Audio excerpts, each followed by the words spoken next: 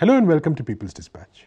I'm Prashant and you're watching Around the World in 8 minutes, where we bring you news from working class and popular movements across the globe.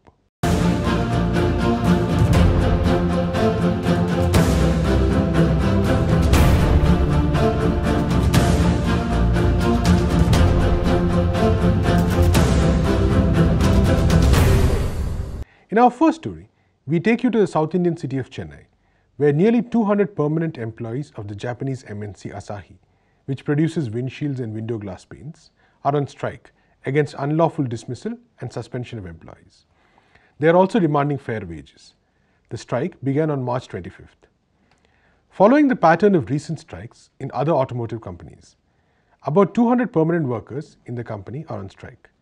800 contract workers and 200 trainees are also employed by the company. The striking workers are long-term employees who had joined the company between 2004 and 2007. They are part of the union that is affiliated to the Center of Indian Trade Union, CITU. We talked to S. Kannan of the CITU in Chennai for more details about the strike. India Glass Limited என்கிற நிறுவனம் காஞ்சிபுரம் மாவட்டம் Asahi India Glass Limited is located in the Sipcot complex in Kanchipuram district. This is a factory owned by Indian capitalists. The company has been running for 11 years. It manufactures mirrors and other parts for automobile companies such as Hyundai, Nissan, Ford, Daimler, Volkswagen, Toyota and Mahindra. The company only has approximately 230 permanent employees, while the rest are on contract or trainees. The working conditions are quite difficult and the workload is very heavy. The health of many of these workers has also been affected due to their jobs. Even those employees who have been working here for long do not get the same salaries as workers in other companies. Instead, the company is initiating disciplinary action against these workers. The workers have conducted a number of protests against the employers due to these reasons. For organizing these protests, 28 employees were dismissed illegally. Similarly, citing various reasons, 30 employees have been suspended. Show cause notices have been issued to at least 100 employees who are under inquiry. Thus, of the 239 employees, around 130 to 140 are facing various kinds of disciplinary action. This is unprecedented in India. It is against this that the workers' strike is being held. Today is the 11th day of the strike. The strike began after 2 rounds of negotiations failed. In both these rounds, the management remained adamant and refused to concede to the workers' demands. From the union side, we have declared that the dismissals, suspensions and disciplinary action are unjust and illegal. We have demanded discussions for a wage hike. We are very clear that our fight is for rights and justice. If our demands are not met, if we are forced to continue our strike, we will resort to other forms of protest. Because it is the election season, the central and state governments, including the Labour Department, have not sufficiently intervened. So we are continuing our strike, demanding that the Labour Department intervene in this issue. From the union side, we have declared that the dismissals, suspensions and disciplinary action are unjust and illegal. We have demanded discussions for a wage hike.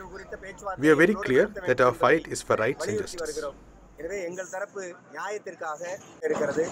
ஒருவேளை நிர்வாகம் எங்கள் கோரிக்கையை ஏற்க மறுத்தால், தொடர்ந்து எங்களை போராட நிர்பந்தித்தால், வேலை நிறுத்தத்தை தொடர்ந்து நடத்த நாங்கள் தள்ளப்பட்டால், நாங்கள் வேறு பல வடிவங்களையும் நடத்துவதென்று முடிவு செய்திருக்கிறோம் என்பதை இந்த நேரத்தில் தெரிவித்துக் கொள்கிறோம். தேர்தல் நேரத்தில் மத்திய அரசும் மாநில அரசும் தொழிலாளர் துறையை உரிய வகையில் தலையிடச் செய்யவில்லை. எனவே தொழிலாளர் துறை சரியான நடவடிக்கை, நியாயமான நடவடிக்கை எடுக்க வேண்டும் என வலியுறுத்தி நாங்கள் வேலைநிறுத்தத்தை தொடர்ந்து கொண்டிருக்கிறோம். Thank you, Mr. Kannan. In our second story, we look at the successful workers' strike led by the National Education, Health and Allied Workers Union and the Public Servants Association of South Africa, after which the South African Revenue Service offered an 8% wage hike this year and a 2% annual hike for the next 2 years. The employees went on strike on March 28th, following a deadlock in wage negotiations. The negotiations, mainly over the salary hike, have been ongoing since November last year. The two unions, which represent over 9,000 employees of SARS, have been demanding an 11.4% increase in the salaries of all employees, while the employer was willing to concede an increase of only 7%. The Commission for Conciliation, Mediation and Arbitration, which stepped in for the mediation in between the two, tabled a compromise of an 8% increase for this year, followed by an additional 1% increase over the next 2 years. While the employer agreed to this offer, the unions were unwilling to commit for a multi-term agreement that would lock their bargaining power for 3 years.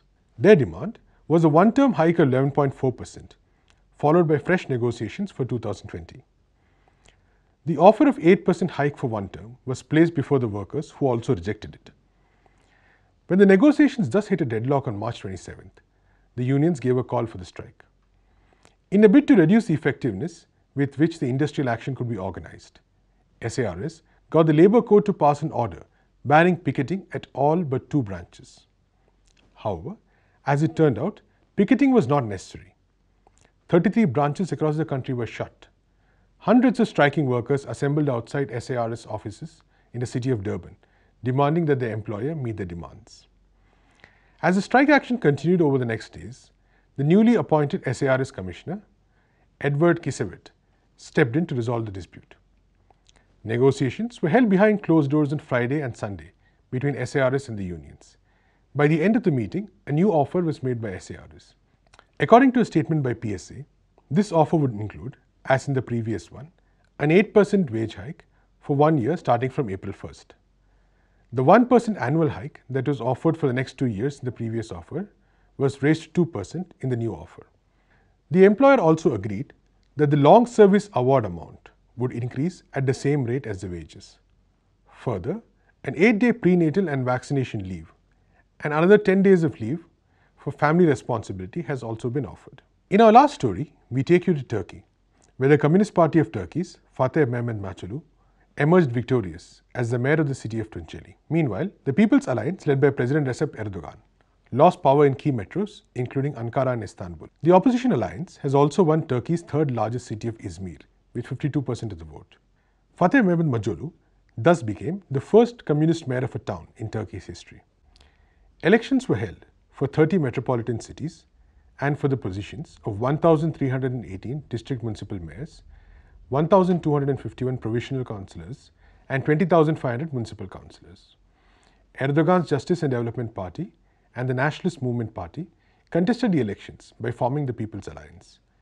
In the opposition, the Republican People's Party (CHP) and the IYI Party forged the National Alliance. Even though the pro-Kurdish People's Democratic Party (HDP) didn't enter any coalition, they did not field candidates in opposition strongholds.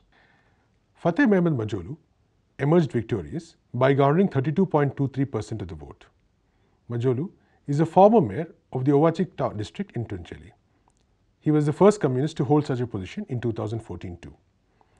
These elections were closely watched, as they were the first after Erdogan instituted the presidential form of government through a constitutional referendum in 2017. The significant gains made by the opposition coalition will have a far-reaching impact on the country that has been reeling under the authoritarian regime of Erdogan and the large-scale economic crisis characterized by the steady decline of the value of the Turkish lira. That's all for this episode of Around the World in 8 Minutes. For more stories and videos about people's movements, please check our website peoplesdispatch.org and follow us on Facebook, Twitter and YouTube.